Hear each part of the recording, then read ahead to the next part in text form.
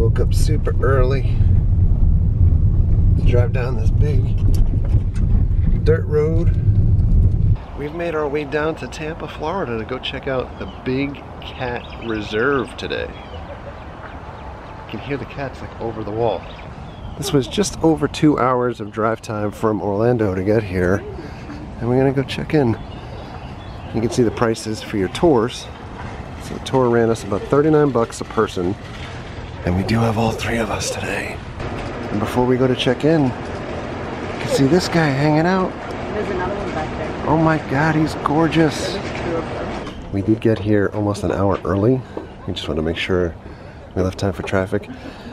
The workers are out cleaning cages and feeding the animals. You can get an early feeding tour here too, to go out and watch these guys feed the animals. Oh my God, Wildcats don't belong in cages. Look at that Andy. tiger. Why are you whispering? Andy. Hate to fly. There's Andy. So it's good that we got here early, because we are going out a little bit early. And they give you this little box to tell you about the cats as you go along. The tour lasts about 90 minutes.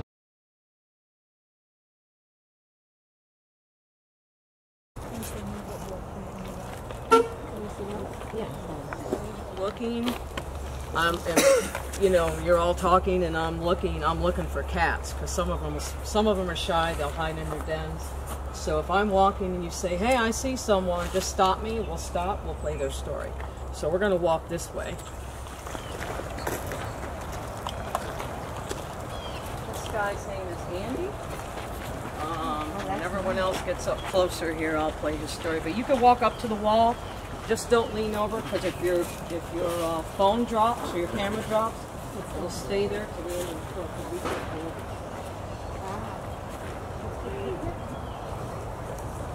This guy's name is Andy.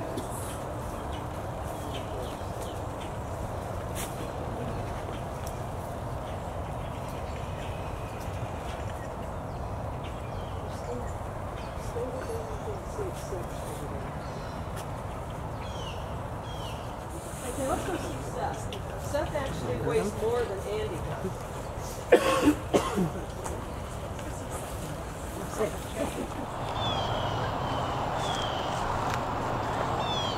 Yeah. They act like hamsters, but they wouldn't be that way inside there.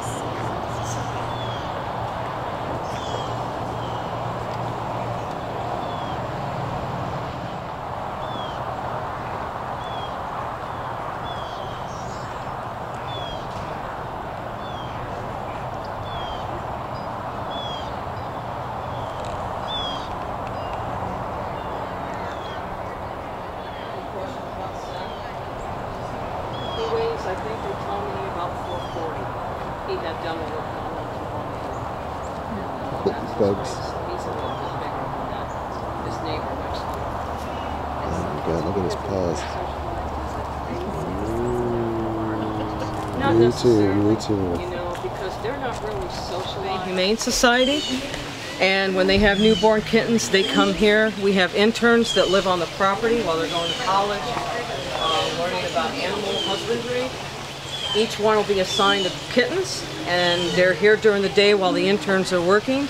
And then when they go back to their resident housing at night, the kittens go with them and they care for them there, and sometimes it's the mother if we have. This is Mary Ann, and that's Max.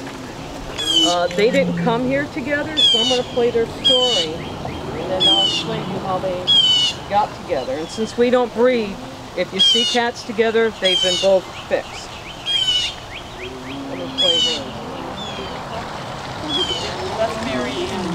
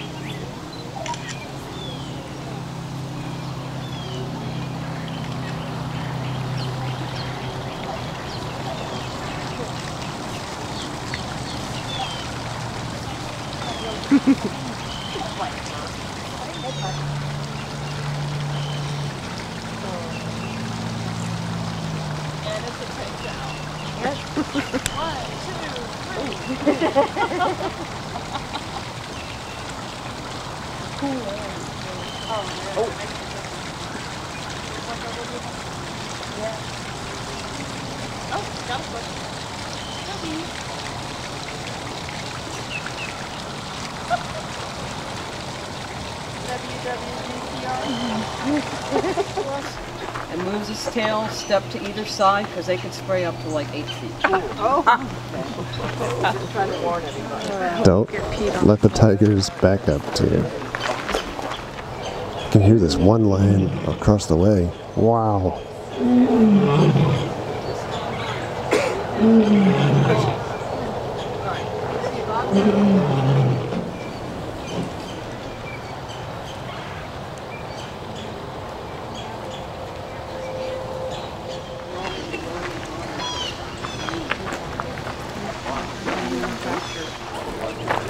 Here's a snack.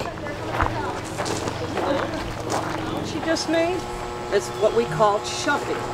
And in the wild, when they come across another tiger and they chuff at one another, then they know that they're comfortable with that particular tiger.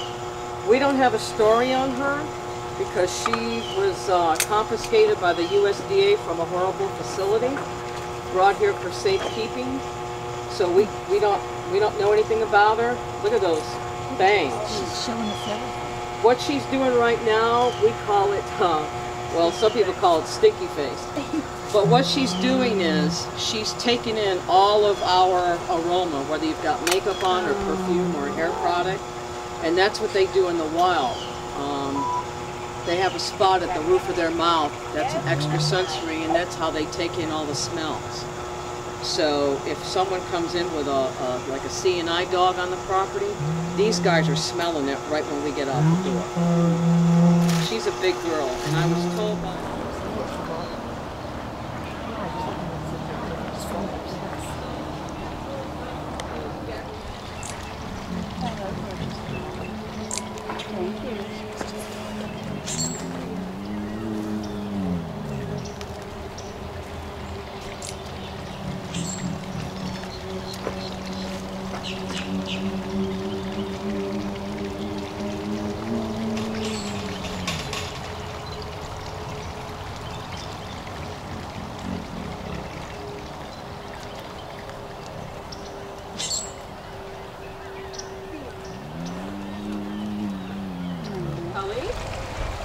She actually came from a good home to another good home.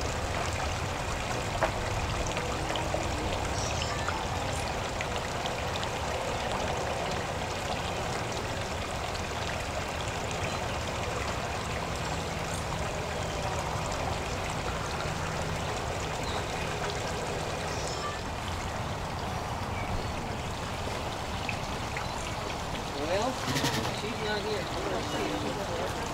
Oh, there she is.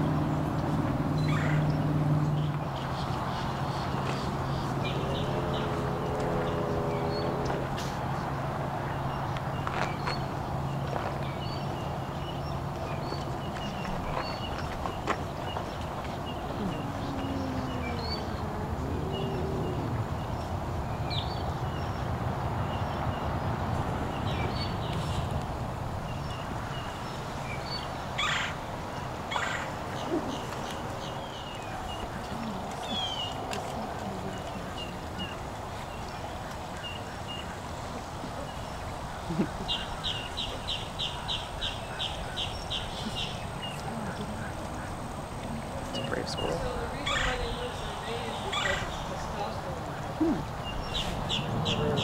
Get it, but that's what he used to look like. It was beautiful. And if you see her teeth, she's got a lot of dental problems because A, she's a white tiger. Her lips doesn't cover her mouth like it should. She is cross-eyed. Most of the white tigers are cross-eyed. They try to get a perfect white tiger by crossbreeding and inbreeding to get perfect black stripes, so she would be considered a throwaway tiger because if they're brown, maybe one in I don't know how many might get black.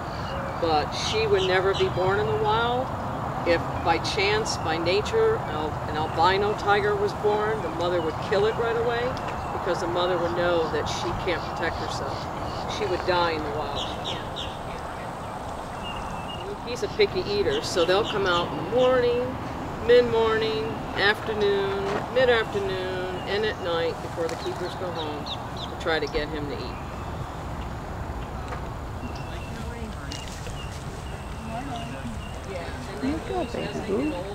And he cleans, so you'll see he's got a long pole. People try to breed these animals together sometimes, so the tiger and a lion, and you get a liger. Pick it up from the fence and put it in the cat. Amanda. She is one of the 3 Texas tigers. She's a female. She's got 2 brothers. She'll charge a fence if we get close. That's why we consider her off the footpath. They were sold from their mother at 2 weeks old from New Jersey, shipped off to a place in Texas to a good sanctuary, photo ops, so we leave her alone. Where did he go? Oh, there he is. So we're going to walk along this way. Hoover's our international tiger. I'll play his story for you. Cats, they take turns, and it's about 2.5 acres. Hoover.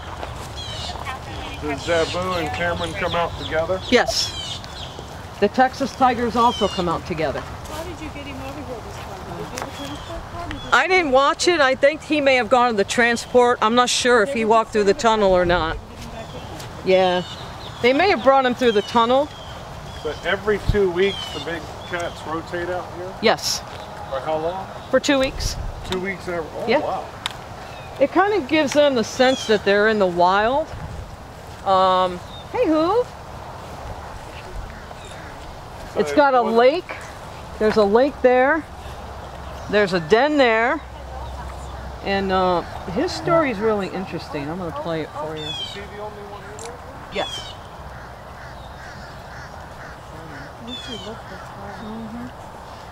I would love to send that to Janie.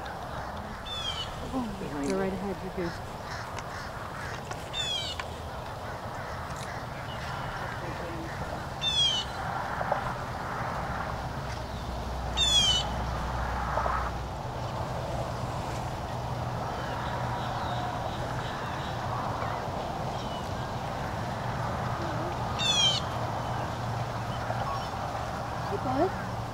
This is a tunnel system that we have throughout the property.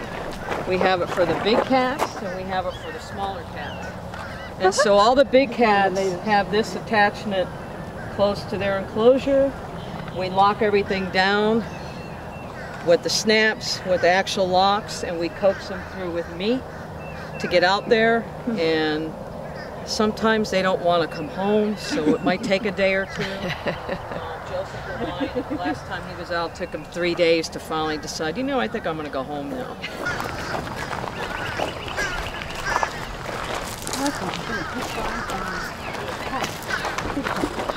So all the big cats have a ball like this, and even that used to be big Cameron story. And they're indestructible.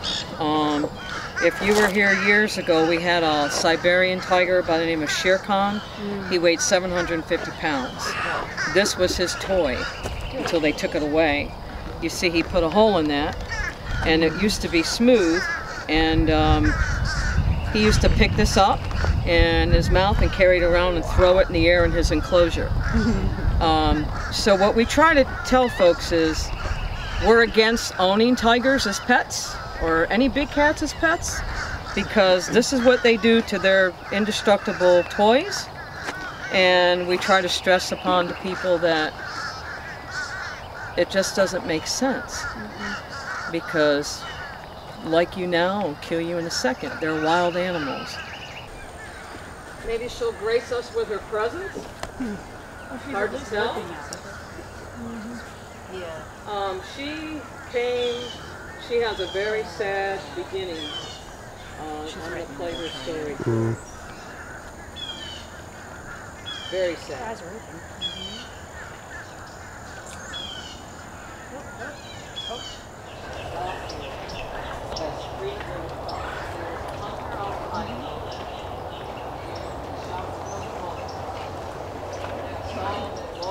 So they got them a certain weight. They called us. Southwest Airlines donated 3 plane tickets so our keepers could go out with little cat carriers and bring them back. And they've been together ever since. So if you remember, if you look straight ahead, that ball down there, that's Priya's ball, which we saw Priya. And these guys, their enclosures go from here all the way to the other side of her. They're obviously fixed, so there's no babies. It's so high, and then it's got the incline, and it's all hot water. And so is Nikita's, yeah. So, but they are beautiful. Different philosophies. Sanctuaries believe that conservation can only be in their native countries, because that's where they're born, that's where they live. And these feel like by breeding, they're conserving. So we're not so sure about that. We don't agree with that. But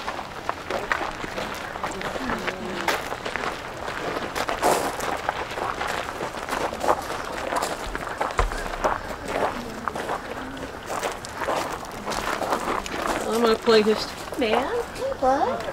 Hi. Hey handsome. Let me play his story for you.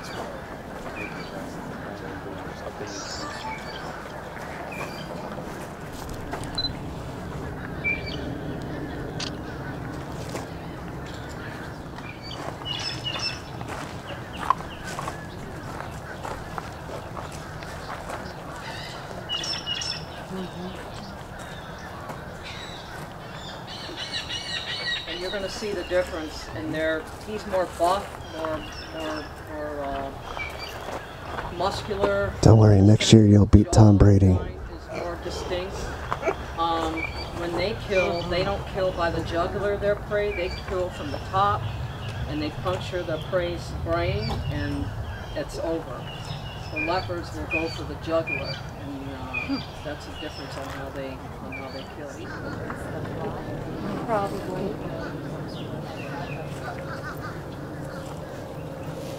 Did you eat it? Oh, no.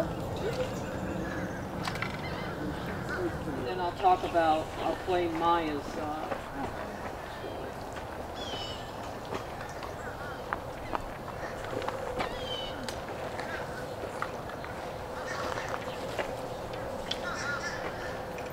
and we'll play his story for you. He's a Savannah cat. So I'll play for you a feature story. Unfortunately, he was a former pet that just didn't work out.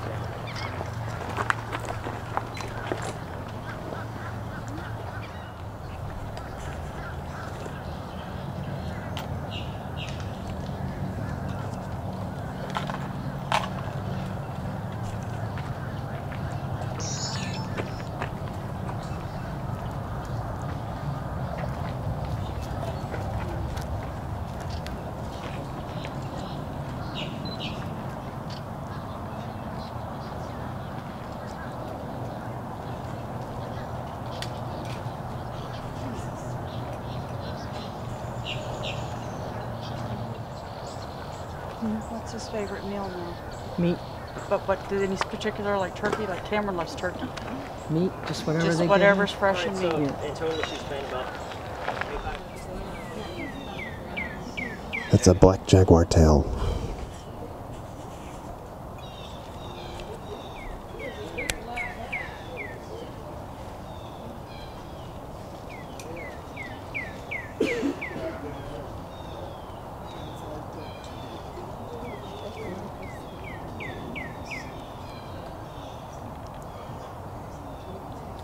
and they can jump up 10 feet up in the air with their prey. Turns his tail around and Yeah, she's probably spraying. Yeah. Oh my god. Thank you. So that's touch. You sprayed both.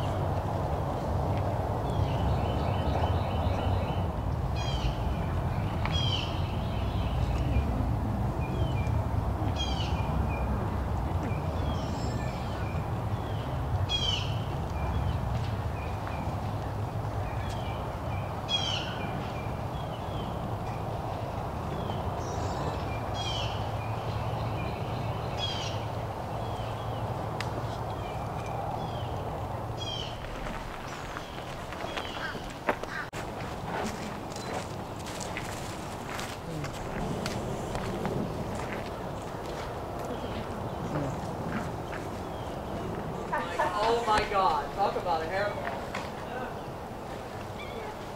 Those ears, they're so beautiful. Yes.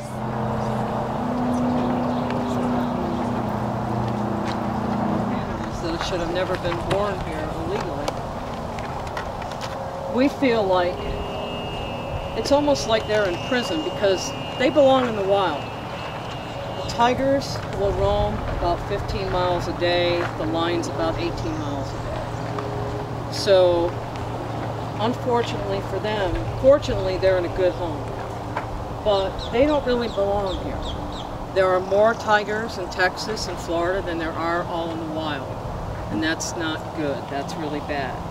So we've got this bill in Congress that for every call someone makes, it's as if 100 signatures on a petition. And if the law passes, and we actually have bipartisan support right now, we're only a few hundred away from getting to our goal.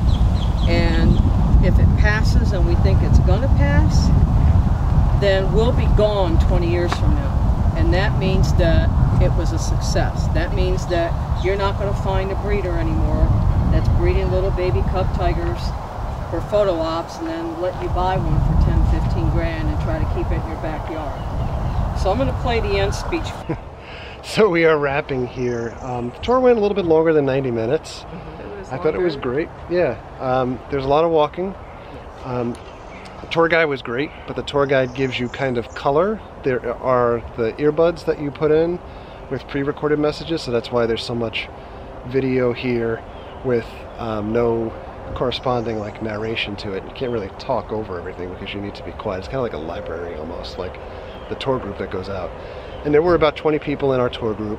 The one thing that we kind of bantered around about when we did walk around was, you know, the difference of a lot of these wild cats being kept in such small enclosures, and they acknowledge at the end of the tour that they feel guilty having these wild cats in the enclosures as well, but the alternative is those cats just dying because they don't know how to act in the wild.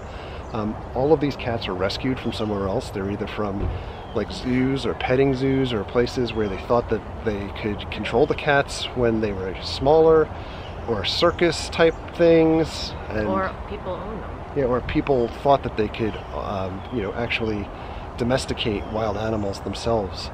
So, what do you think? I thought it was great.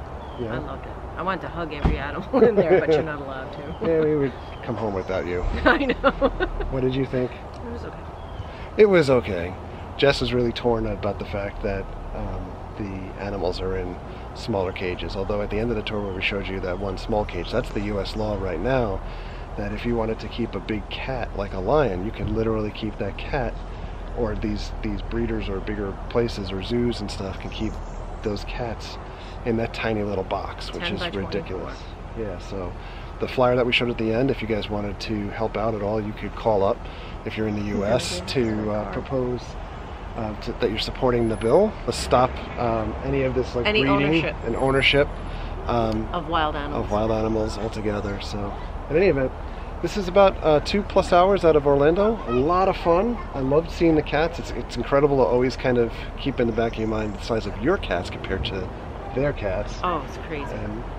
And anyway, thanks for coming along. Thank you very much for all of your likes and your comments and your subscriptions. Treat others the way you want to be treated. Have a great night. We'll see you guys.